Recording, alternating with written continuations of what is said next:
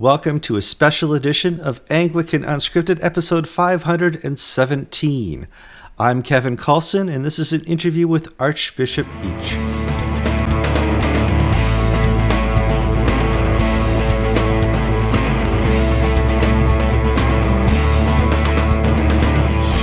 Okay, before we get too far into the interview, I need you guys to like the program on YouTube and Facebook. It's Archbishop Beach. You gotta like it. You gotta do that for us, okay? Please comment in the comment section if you have not subscribed yet to Anglican TV on YouTube. Now's your chance to subscribe. Let's see. The last time we spoke on the record, I think it was an interview right after you were elected into a leading role in GAFCON. And I thought we could talk a little bit about what's happened over the last year. I think it's been a year now since we've been in Jerusalem. Give me a quick summary, what you've been doing with your time. With my time? Yes, right. Well, of course, I'm still the Bishop of the Diocese of the South, and I'm still the Archbishop of the Anglican Church in North America. And so fulfilling those duties keeps me on the road a lot. I think the biggest thing that we had as far as GAFCON is concerned is we had the G19 event in Dubai with those of the Suffering Church, and that was a powerful experience. And to be able to come alongside and hear stories and support and pray for those who are in places where it's really hard and difficult to be a Christian in ways that's not difficult here was a tremendous blessing, and I think a big encouragement to them. New leadership at GAFCON, yourself and Benjamin Kwashi are taking leading roles. What do you think that changes now in the dynamic, having somebody from North America in leadership and somebody from Nigeria again in leadership in GAFCON? Well, I really did not want, I just felt like someone from the Global South should have been in leadership of GAFCON. But this is what the will of the primates was. Once I found out Archbishop Ben was going to be the General Secretary, it changed my thinking a lot, because as if you know him, and I'm sure you do, he is such a fire plug, such a man full of the Holy Spirit, and he gets things done, and he doesn't mince words with the truth, and he loves God's people. And so I'm really excited about serving with him. The other is the Deputy Chair, Laurent Mbanda from Rwanda. Another great, tremendous leader in the church. And I think with those guys, it's tremendous privilege to be able to serve with them. We just had an ACNA assembly in Plano, and I heard some. I wasn't able to attend, but I heard some interesting news about a brand new prayer book. Tell me about that and its development. Well, we're very excited. All the work, literally, of 10 years of input from the church and prayer and hard work by Archbishop Emeritus Duncan and others have produced us. Actually, I got it here. Let's see if that works. Oh, nice. I get this on the screen. There it is. You got it, yeah. I am just very excited about it. I really believe it is going to be one of these prayer books that will be used around the Anglican world for years and years and years to come. It is full of, let me rephrase that, it's recovered some of the great tradition of the church, but obviously it's in contemporary language. But also there are ways to use it that not only from a family as private devotions or an individual saying the daily office every day, but corporate worship as well. One of the best parts to me of the whole thing is the Psalter. Back in the 1960s, the Church of England commissioned C.S. Lewis and T.S. Eliot to redo the Coverdale Psalter, and it was never used. And so we've taken their work and edited a little bit, and that is the Psalter in the new prayer book, and it is really, really wonderful.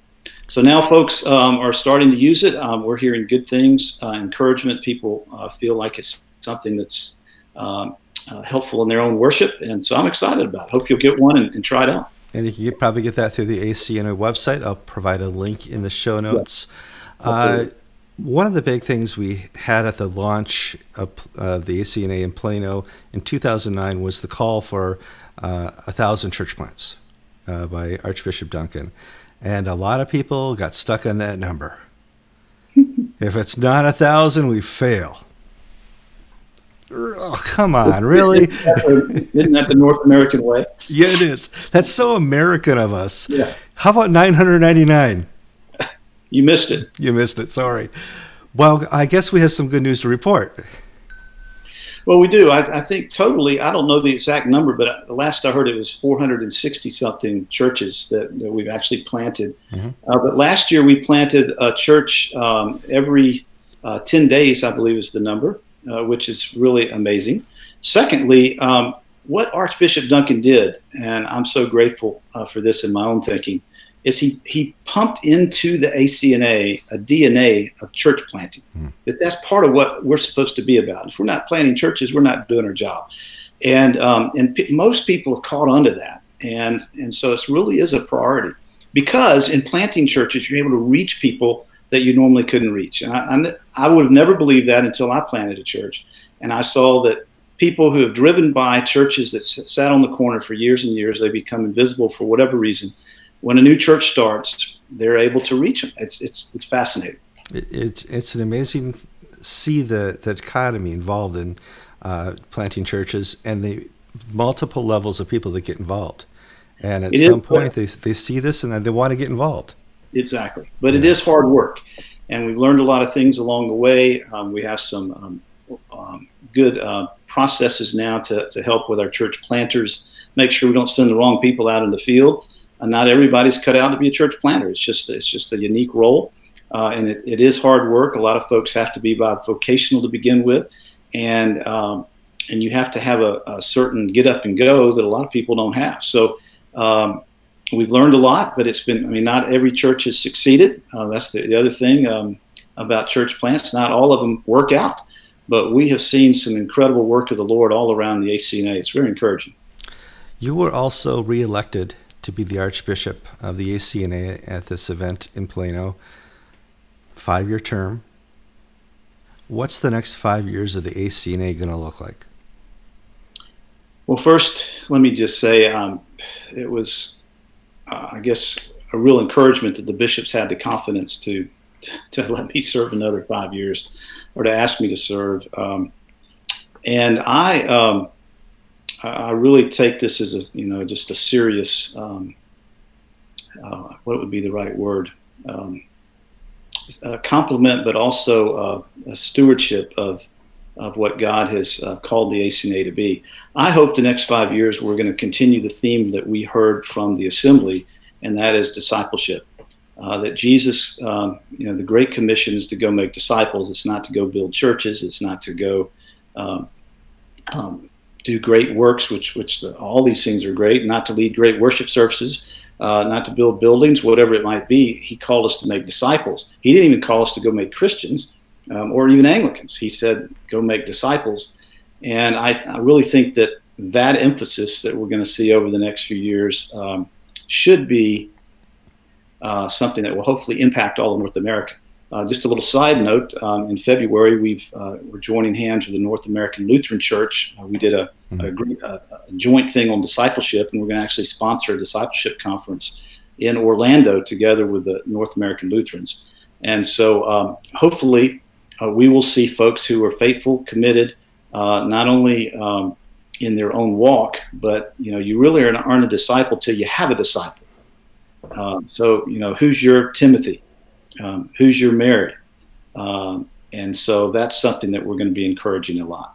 Well, they're an interesting group. They have kind of the same story we do within their own infrastructures, fighting politics, and it's nice to see that they're making their way through and joining us.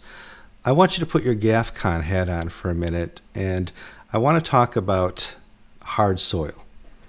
GAFCON 1 was the launch of the ACNA.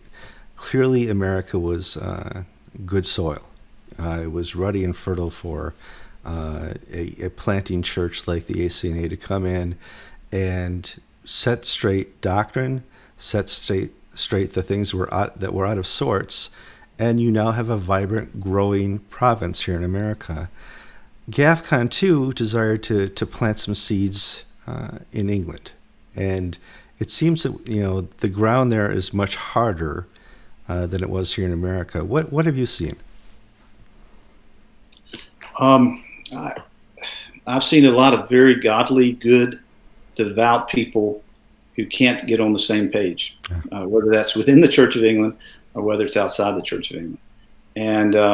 And until folks figure out how to work together and focus on the essentials and let some of the non-essentials sit on the wayside, it's going to be very difficult. There are some great folks in the Church of England. There's some great things happening there, but they're now being pressured to do things and say things and participate in things that they find that goes against Scripture, and somebody has got to step up and begin to lead within the church and outside the church. There's so a lot. It's a big challenge. There's a lot of tribalism in England. I don't know, if it's just built into their DNA or it's from their caste systems of the past or whatever it is, but every English person has a different answer to how this is going to be solved, and none of them are the same. And I have much pity and humility and prayers for GAFCON in this, trying to set up a space for Orthodox Anglicanism on the shores of England. Well, what we want to do is support those who are fighting for the faith. And we're not trying to create any church. We're not trying, we aren't. If that happens, it happens. But we want to support those who are standing firm for the Bible and the teachings of Scripture and seeking to reach the lost for Christ and feed the hungry and do the work of the gospel. At the same time, we can't sit by and just ignore some of the blatant, in-your-face things that are happening there that are hurting Christians. The culture there is often an excuse that people use to compromise the Scriptures, but we're not supposed to allow the culture to lead us away from the Word of God and to lead us in other words, we shouldn't let the culture set our agenda. Our agenda should be set by the Lord and His Word. And so I just think we need to keep praying for those folks. There's some, as I said, some great folks there, but they're in a tough spot. Well, you brought up culture. That kind of introduces our next topic. You may not know this, but this is GAFCON Sunday. I got an email from you this morning telling me such. And GAFCON Sunday also happens to fall on World Pride Sunday. This is the World Pride event where LGBT individuals are having parades around the world celebrating their identity and what they're looking for in life. There is a large contrast now between the church and culture. What is GAFCON's hope in meeting with the culture? Our hope is that we would reach folks and transform them through the power of the Holy Spirit to come to know Jesus Christ. That is the key. We can battle with the culture all day long. I mean, we've seen it all throughout history, but we've got to stay focused on the gospel and sharing Jesus Christ with folks. We have a number of folks in our church that have been transformed because they've come to Jesus Christ by faith. And they've been discipled in the faith, and they've learned how to live what God calls holy, righteous lives. Not all of them are married. Some of them stay single. But we are not attempting to create. It is ironic that it is on the same Sunday. I don't know if anybody realized that in the planning or not.